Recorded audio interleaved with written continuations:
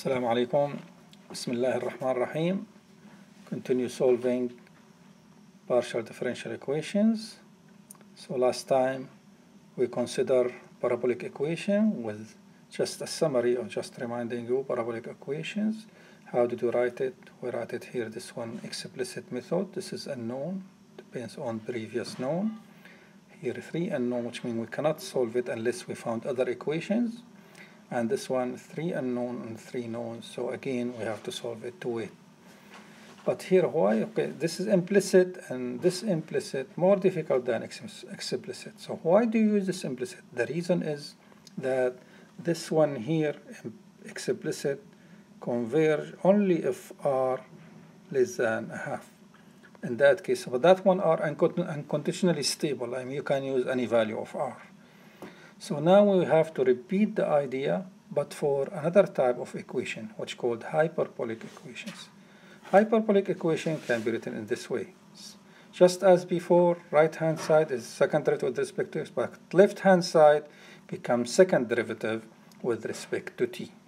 So it means we need another condition, so we'll have 4 conditions, not 3 like before. And why it is called hyperbolic? Just if you substitute the values here, so it's not difficult now to substitute the value of a, which is -1, b 0, c is 1. You will find the answer of this value is positive, which means called hyperbolic. So this is really hyperbolic equations. And now here, because we have 0 as before, here initial condition and boundary condition as before. The only difference is this is a new condition, initial condition, but with respect derivative with respect to t. Why derivative? We will use it later on and see its importance. So this function here, 1 function of x, and this is function of x. So now here, like before, we have to find explicit method. So what is explicit method? Just we put here the finite difference here formula, finite difference formula, but one of them with respect to t and the other one with respect to x. So it means this equation now, we should have these equations. The only difference, as I said here, so be careful, this one here, delta square t, not delta t square, like here is correct. Alright, so put k square divided by h square is r. It used to be k over h square r, but now k square over this one here. And then we will go to next slide to see how to solve. So this is really the idea of this. Just we have to repeat just more work. That's all. So if you just substitute the value of this one here, that's central difference. Central is the same, but this with respect to t. So we obtain, this is the equations. And this is called hyperbolic equation, but explicit. Why explicit method? Because this is j plus 1 on the left-hand side. The right-hand side, it is j here, j minus 1, and j. So it is all of them less than j. So here, sorry, here. Just let's go that. So here now, this one will continue to find some values. Depends on these unknown and something unknown. So we'll go to next slide to see what is going on here. So when we write it this way, we can see here again, this is j, and this is j minus 1, this is j plus 1, which means we are j plus 1 here. So this is j, and this is j minus 1. So it looks like this. So, and for this reason, we look at it, this is unknown, that's here unknown, so this is known, known, all the previous one. But now, before we did not use this one, so now we are using very old one, so like here it's the same again. And there's no problem if you continue up there, but the problem when you are here at the beginning, when j equals 0 here, if you are here at the beginning, j minus 1, it means below here, but we don't know it. So how can we know this? And we cannot use the formula. So here we use the second condition, which is provided. So when you put like j equals 0, that equation up there becomes like this. and contains here J minus 1, ui minus 1, it is below the initial. How can we find it this one? Okay, we use the condition, this one, the new condition. Just use that one here. What is D with respect to T? We use backward difference formula. Why backward? Because it will contain 0 minus 1, and that we are looking for. We don't know minus 1. We would like to find. So when you put this minus 1, well, the right hand side f of x is known. So here it is. Rearrange it. This is minus 1 equal this now here. I0 known. So just substitute. Here it is. So now we know this one. Now we can use the formula easily only at the starting point. So let's continue here for that example. Just here now, this is j equals 0. Now this minus 1, we replace it by this. We know it now, all of this here.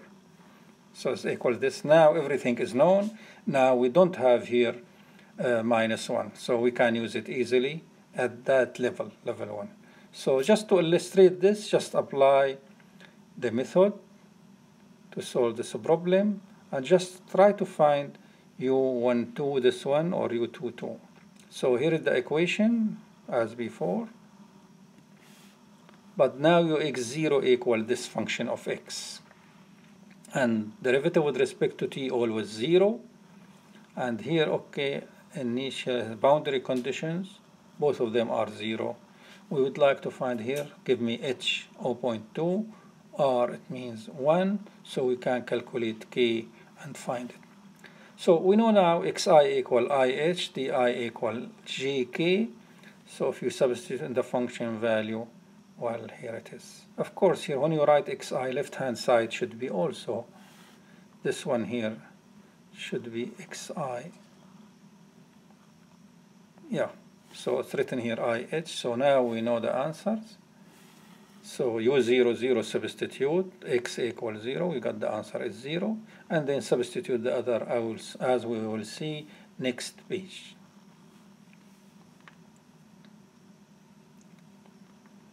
So here just we wrote it as before, I0 equal this. How can you find all the values? Just substitute the values. Here 1 mean h equal 0.2, calculate it. 2, calculate it like this, and so on. So when we calculate now, we know the value, just we have to go to the equation, u21, this is the required, the questions. It's written like this, u30, which is known because level 0, u10 is known, u20 known. And here is the function known, substitute all of this here, it means we know this.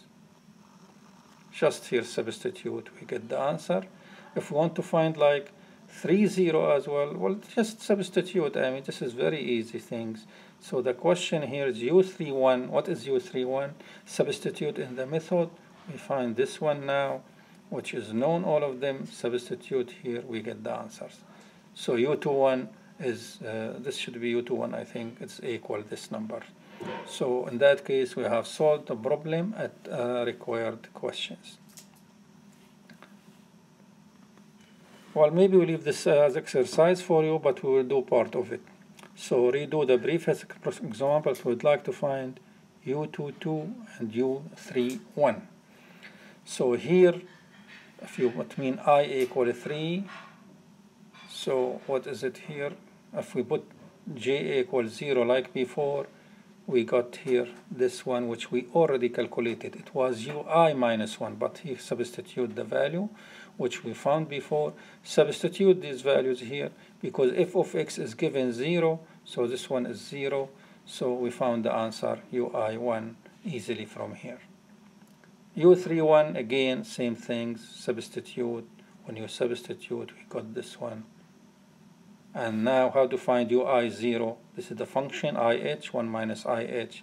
Again, as before here, just substitute, it means 2 times h, calculated, and here for this calculation, u30 and so. But u31 now, when you calculate it here, now it is known.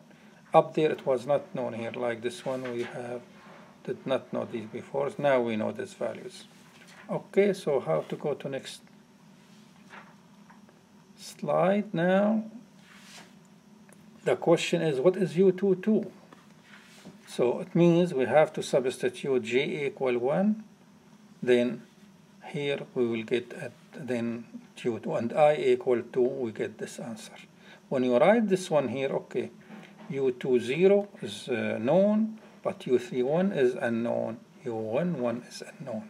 So I cannot find this one. How can we find this one? This from level 1. This is level 2 here. Here level 1, level 2, here level 1. That means we have to find level 1 first. How to do it? Okay, just this is 1 and this is 1. It means I1. If you substitute, you will find this value. Substitute all these values here. We get this one here. I equal 1, so U11 equal this. Then substitute here I0. It's not difficult to find. So here U11 equal this. We found the answer. And here U22 equal U31 and U11. And then substitute those values, we get the answer here. I autoscore rate is 0. In that case, we found U22 as required. So here, another question, this one here, maybe find the answer 0.8, this one 0.4, where h equal 0.1. 0.1, it means yes, this is 8, and this is 0.4. If k equal 2, it means 2. So it means here it is U82. So it's required to find U82. All these here, only at the beginning here are known, the boundary knowns, and of course here another boundary is known. Should be written like this. So how to do this one here? Just like before, we will continue in this way like this. So here we put the hyperbolic equation as before and substitute, no need to rewrite it again. So here we are, and well, this is implicit method, we will continue later on.